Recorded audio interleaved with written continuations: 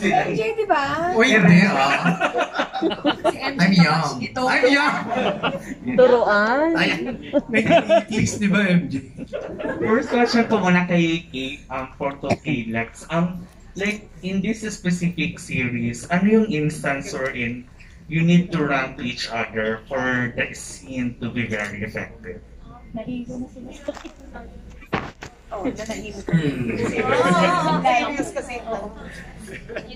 Could you elaborate? I'm sorry. Like like an example.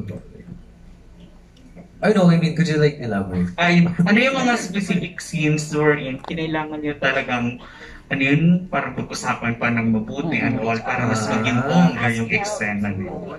Parang wala naman. No, wala naman. Kasi, every time me and Alexa have a scene together, it's just natural chemistry. And, we don't really have to talk like prior to acting out the scene. Kasi parang, parehas namin alam kung anong kailangan gawin. More on, if running to each other, more on for support. Support. Kunyari, meron siyang scene na iiyak siya. Parang Papayakin first niya niya, parang first time niya. So, nandun ako sa taga-cheer. Tapos, okay ka lang, galing mo. Parang ako yung proud, person. Person! Ano, Alexa? Proud lang ako, yun lang yun. Person! I'm a proud person. Can you be... Anong specific person yan? A beautiful person. Totoo. As a Ayun, so more on yun, or kapag not really scene-related or work-related, pero when may pahinga kami and nakikita namin na yung isa pagod na or parang hindi na siya okay, doon we run to each other to check up on each other, to make sure na we're okay. Kumbaga, yun yung alagaan mo yung isa't isa. Yes. Kasi pag sa scene, I don't want naman to be on, like, with all acting coach na, Katie, dapat ganito. No, kaya niya yan eh, ang galing niya eh. So, Salamat. Oo, so siya lang makala. Tsaka, well, we're under the guidance of Direct Dwayne. So, we never had to, like, plan what to do or gumawa. Everything was spontaneous, everything was authentic. Kung anong ramdam namin bilang Jewel at Wilson, yun lang yung nilabas. Yeah, yun din naman talaga yung na-witness namin on the big screen, yung authenticity. And totoo ka, Alexa, yung sinabi mo kanina, yung rawness ni Katie, di ba? Galing, no? Kita mo sa eyes. Correct. Ayan. And then yung last na lang to, yung nasa likod din yung magka-love team din. Ayan, to Sean tsaka Ira. And kasi kanina nakita ko may pa-heart sign sila habang sweet-sweetan kayong dalawa. But for the two of you, what can we expect naman sa love team, parang sub-love team in this Rancho series? Actually, very subtle yung very subtle yung love team namin dito sa abangan na lang po. No spoilers, pero cute naman siya. Cute yung chemistry na I guess. Ilang taon na ba kayong dalawa, ha? Ira, ikaw. Gaya nga po ng sabi ni Sean, sobrang cute po talaga yung chemistry po namin sa series po na to, and ayaw pa lang mag-spoil, kaya abangan nyo na lang po and sana matuwa rin po kayo. Yes, very cute and innocent lang. So Sean, do you find Ira cute naman? Sean, do you find Ira cute naman? Yes po, I always have. Taray ni Ira. Congrats to both of you. Kayo na yung next. Yeah. Thank you po. Thank you, Albert. Thanks, Albert. Maraming salamat. Next, Aaron. Yes, MJ, our next question will come from the running diva. The diva that we all love, Alwin Ignacio of Abante. Thanks, Malu. But the question is for KD and for Alexa. Hello po. Obviously, madaling na sa inyo magpakilig. What happens pag nagkatampuhan kayo? Nangyari na ba yun na during a shoot, nagkatampuhan kayo? And how did you resolve it? Honestly, parang hindi pa. Hindi ba? Kasi before, if we feel that there's something wrong or nararamdaman na po namin na parang baka papuntang tampuhan, we already talk about it. Hindi na namin hinahayaan na umabot pa siya sa point na hindi kami mapapansinan. And for me, I will never let anything affect my work. So, it's something we also talked about na no matter what, we are professional. Kung mag-away o whatever, hindi dadalhin sa set at hindi ipaparamdam sa lahat. Parang, as actors, we will do our job. Yun pa din. Yes, so yun po. Whenever we feel, actually yung tama nga yung sagot niya po, I don't really think I have to copy-paste. Pero kung magkakaroon po kami ng tampuhan or away, na-feel po namin, I tell her agad, like, hey, I think, blank, I think, so, I feel like this. Yeah, I feel like this. Kasi we talk about it. Tapos, I think the key to every, not just romantic relationship, just every relationship in general, ay kailangan mag-usap. You have to talk about your feelings to the other person, so it's clear. And yun, it's not gonna affect your surroundings or the people around you. Okay. What were the newest discoveries na nalaman niyo about each other na dati hindi niyo pa alam? Because you were like obviously strangers, pumasok kayo sa PBB, doon kayo nagkakilala, and now you're a team up. What were the new things about each other na discover niya na una natuwa kayo, at pangalawa, ay, ganoon pala siya? Ako naman, it's not a bad thing naman kasi we all have our hobbies. Nalaman ko she's really into diamonds. Mahilig talaga siya sa diamonds. Diamonds are a girl best friend? Yes, diamonds are a girl best friend. That's what I learned. Ayun. I mean, for me naman, it wasn't a bad thing, it wasn't a good thing. It just means I have to, kunin ko na lang lahat ng job so I can get her at Ate Joy, akin na yun po yung mga racket. Alexa, do you discover about KD that you haven't known before? Like, I knew naman po na he was talented, but especially when it comes to music. But when I saw him in character and that, I was really surprised and blown away. Kasi everyone would say na he's new, he'd have to, kailangan sabayan ka niya. Sabi ko, hindi kailangan. Kasi ang galing niya talaga na parang, it's as if ang tagal na niyang artista. Din yung nakikita ko sa kanya with his work ethic, everything. You're welcome. And then, na naman sa kinagulat ko na hindi ko nagustuhan. My goodness, parang wala naman. Parang wala naman. Wala pa. Let's see next week, tomorrow, in the coming days. Wala pa eh. So, last question for Direct Dwayne. Direct Dwayne, how easy or difficult was it directing them in drama scenes? Kasi may mga dramatic scenes sila in this series, of course. How was that? Kasi relatively, parang baguhan sila pareho. Kay Alexa po talaga, parang given na yun, 20 years in the... Sabi na lang, 20 years in the industry, gano'n. Siyempre, pero pagdating naman kay Katie, siyempre kailangan i-guide mo pa siya. Pero what I like about him, sobrang tuwing sasabihin mo kung saan pwedeng pumunta, nagbibigay talaga siya. Tapos pag hihingi ako ng another date, magbibigay siya ng bago. Ganun siya, hindi siya, nakikinig talaga siya sa'yo, tsaka tatry niya talagang ibigay, kahit kahit paulit-ulit, kahit mukha na siyang napapagod. At ang ganda-ganda kasi ng mata ni Kate, parang kitang-kita mo kaagad sa kanya pag may bago, kahit subtle, lang, shift lang yan ng eyes, ganun, kita mo kaagad sa kanya. So sabi ko nga konting sobrang pukpok workshop pa, magiging isa siya sa mga talaga, sinasabi ko na, ng kanyang henerasyon. Ganyan. Thank you very much. Thank you, Alvin. Wow, nice words from Direct Dwayne. Yes, thank you. All right, we're down to our last 2 to 3 questions. Aaron? Yes, MJ, we have a question from Richard Paglikawan of Lionheart.com. Ayan. Hello, good evening na Hello, good evening po. Ayan. So, for everyone na lang, kasi yung topic din naman nito is about kidnapping. So, ano na lang, parang cute lang. Hindi masyadong ganun ka lala.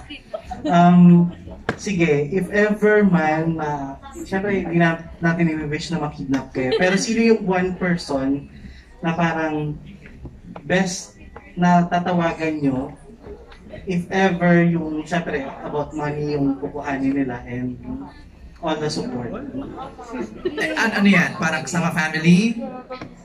Kasi the automatic tatawagan nila, family. Mommy! Syempre, aside from family, Ayan! friends. Yes. Who's that first person aside from family na tatawagan ninyo to ask for help? Alexa? For all to Richard? Hey, sugar daddy! I would... Wag. Tama. Pero hindi. If kailangan ng yung mabilis umaksyon, Correct. yung pupunta ng kahit anong mangyari. Yes. At may money. Yes. Huwag naman sa... Not gonna lie. I hope no one gets kidnapped. Sobrang ano siya, grabe, parang sabi ko, wala siyang katulad. Kunyari, nagjo-joke lang ako, gusto ko mag-Shopee, a credit card. I trust No way! He did that yesterday. Sabi ko, totoo ba to? Anong binili mo? Wala, of course wala. I was Okay. just joking. Sabi Okay. ko lang, gusto ko I mahilig was sa joking. pagkat to card. Nag-joke ka lang pala.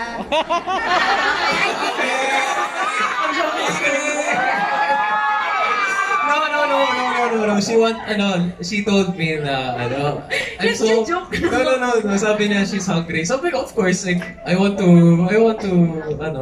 feed her. Nagutom eh.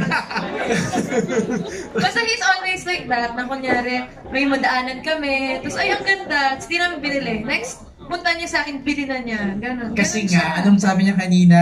He likes maintaining you. He is the Chandler to my Monica. Wow! Oy! Teka lang!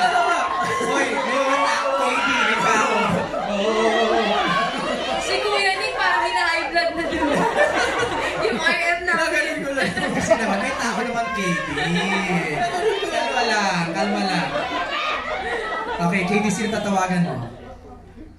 Okay. Besides family, no? Oo. Hindi ako nag-drive eh.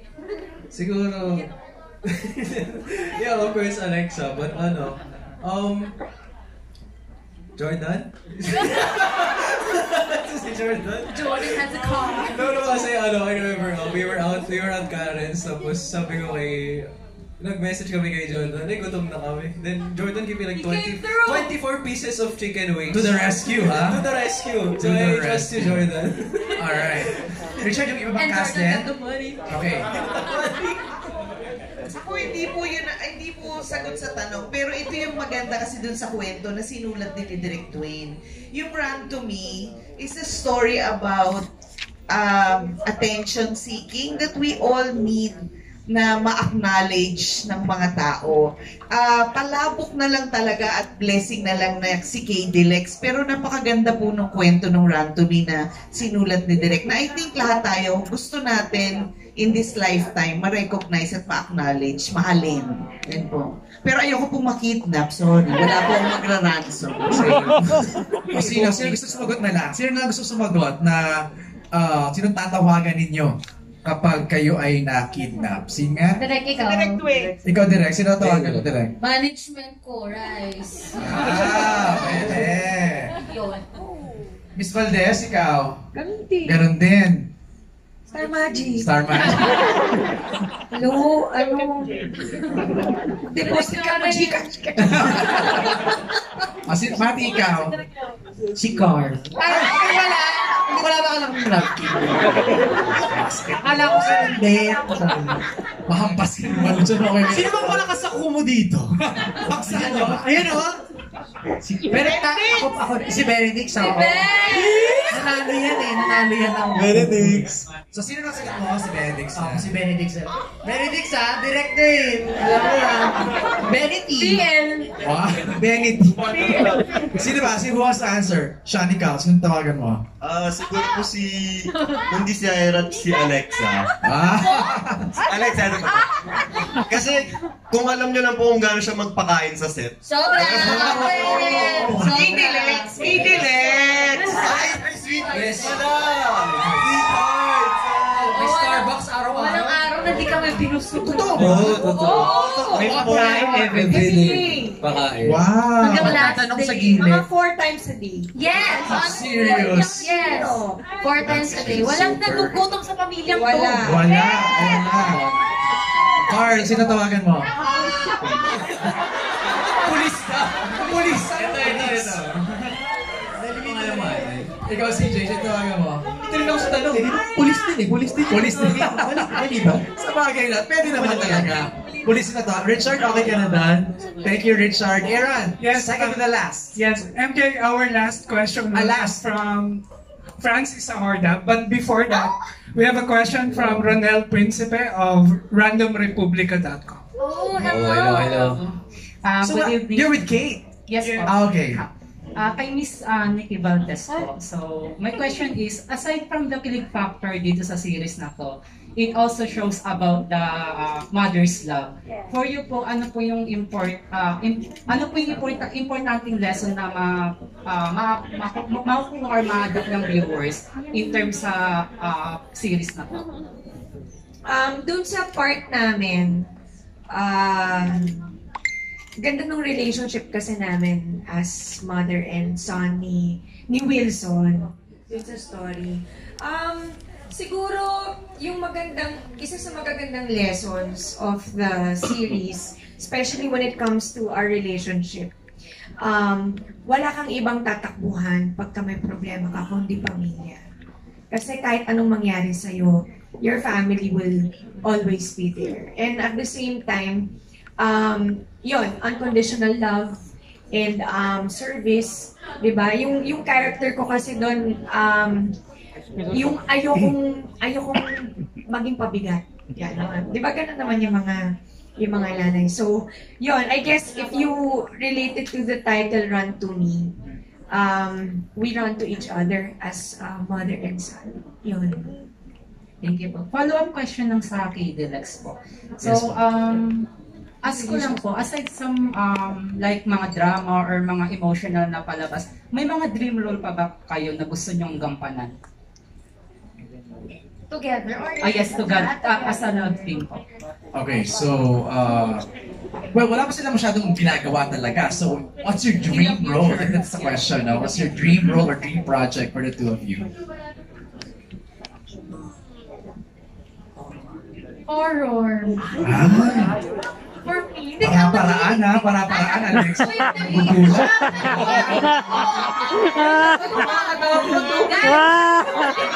Paano, sample.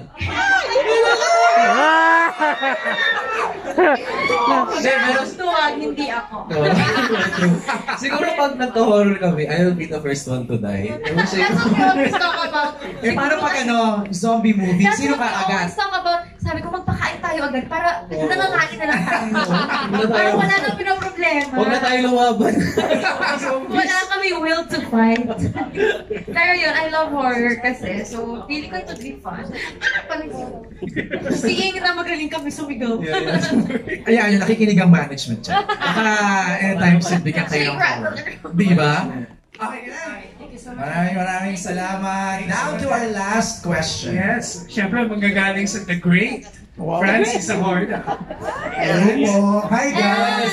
Hi everyone. Oy, congratulations lang pala sa everyone kasi ito yung mga kabataan pong ito na kumbaga na witness ko yun po yung nila, maraming projects, yung isa pa din like Alexa, Hens, and of course Maddie, and si Carly hindi man kami super magkakilala pero napanood ko siya ang saya ay akin, and of course si CJ. Congratulations guys. And si Sir Ivan papanood ko sa Ikaw Lang Ang yung kay Gerald Anyway, ayun po. Unang question, 3 short questions na to for Ate Nikki. Ate Nix, ayan, kasi natanong na about sa mother. Sa'yo ngayon, kasi kung hindi alam ng mga kabataan dito, may super, yung phenomenal hit mong kanta yung meron ba? Has been on the air for the past 25 years. Ang gusto ko lang malaman is, Hoy!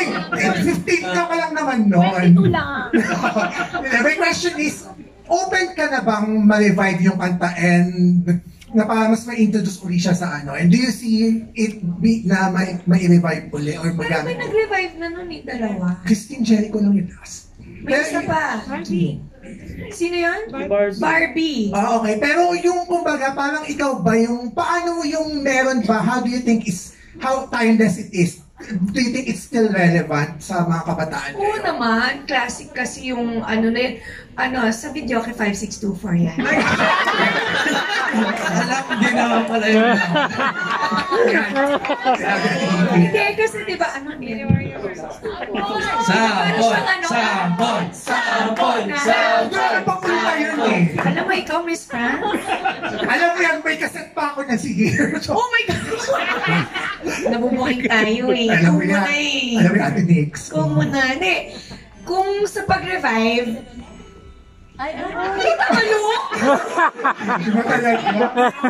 hindi pag sa pag-revive, hindi naman kami yung, ano, di ba, yung magdidesisyon. But, it's a classic, it's, ano yun, it's about a secret crush ba? Or, yun ata yung, ano, yung ibig sabihin. Paano masabi yung Oo, so, I think pwedeng gamitin ngayon ng mga love teams, lalo na ngayon, sana tanggapin pa rin siya kasi kung 22 years ago na yun, di ba? At kaset pang meron ka. At ikaw pa rin dapat na kumanta. Oo. Talaga ba? Gawin natin ano, medyo, ano yung uso ngayon? Hindi. Hindi yung meron pa. Yun. Oo, yun. Yun. Lakas makatanda. Hindi ba, Ate Nix, isang question na, yes or no lang to, okay ka na ba? Okay lang ako. Yes, alam mo na yun. Okay lang ako. Yes. And then for Direct Dwayne and Miss Malu, kasi I am, Direct, congrats uli doon sa Marry Me, Marry You. Sobrang and ang ganda na pagkakagawa mo nito, I mean, sobrang bitin. And I mean, coming from someone who has done, naging part din ba ko nilang teleseries before, for Katniel and Diskin.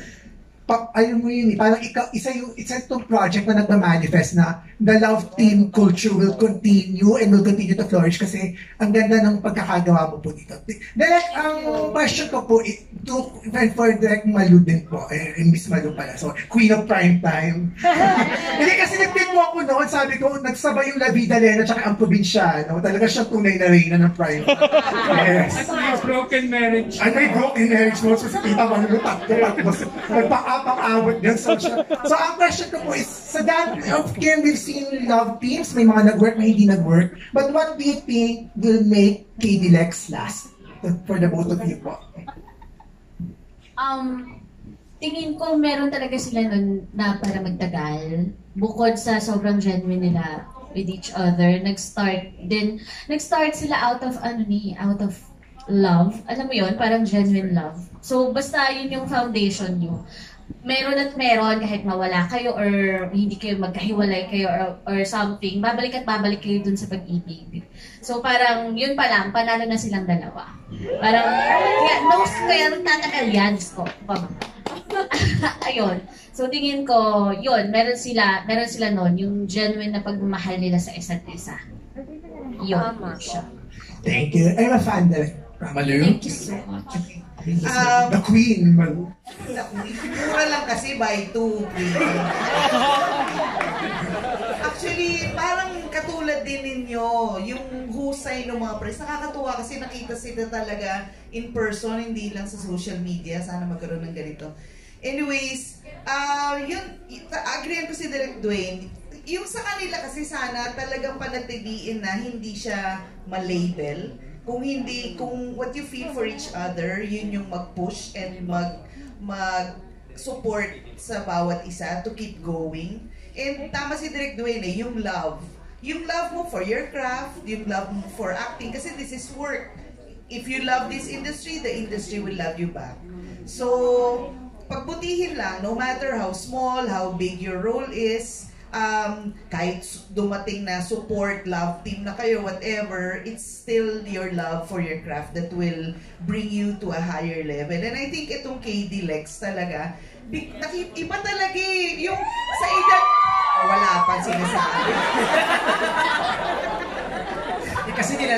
pa lang eh. Ay nako, Day, kung masasabi ko lang talaga sa inyo, palabasin niyo yung mga magulang nila, sabihin ko sa inyo. Alam naman ninyo. Basta, sobra talaga sila, sobrang supportive, and makikita mo yung love nila for each other. At ako, ang wish ko lang, huwag talagang ma-label yun. Panatilihin nyo lang, may the label of love be with you. And also with you. Season 2. Season 2! Season 2! Season 3! Season 3! Season 5! Ate Nick, makisagot, Ate Nick, pasagot na yung Ate Nikki kasi bilang tayo yung mga veterana na alam mo rin. What do you think will make KD last? Yung kanila, sabi nga ni Tita Malu, kung masusustain nila yung pagiging professional nila and to love what they are doing, siguro to never stop learning. Tsaka maganda yung hindi apektado yung trabaho, parang hiwalay ang personal. For sure, you know, the two of you, Alexa and Katie, hindi naman, sa ngayon kasi nagsisimula pa lang kayo, but you will have to be open to mga transition, diba, ng relationship, at saka ng love team ninyo. And yung pagiging authentic ninyo and professional is the one that will go against itong mga transition na ito. So, keep it up. They have a long way to go. Hindi pa, this is only the beginning, kumbaga, para sa kanilang dalawa. And sabi ko nga kanina, as long as they love their craft and they respect it, di ba? With the support also